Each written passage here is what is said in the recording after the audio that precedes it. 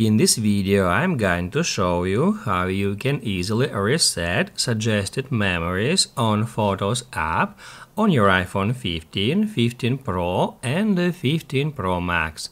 Be sure to watch the video to the very end so you don't make any mistakes.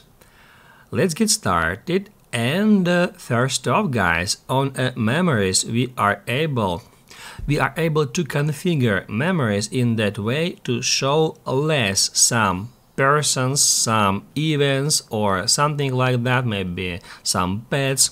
To do that, we can tap at three dots at a memory with let's say some event.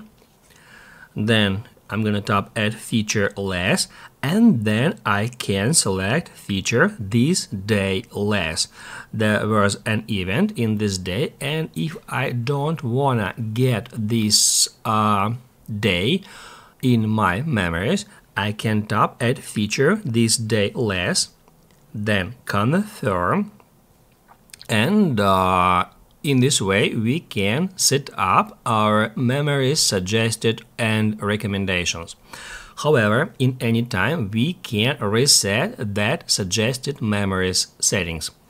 To do that, head over to settings, then scroll all the way down until you find the photos, and after that scroll down until at memories box you will find reset suggested memories. Just tap on it.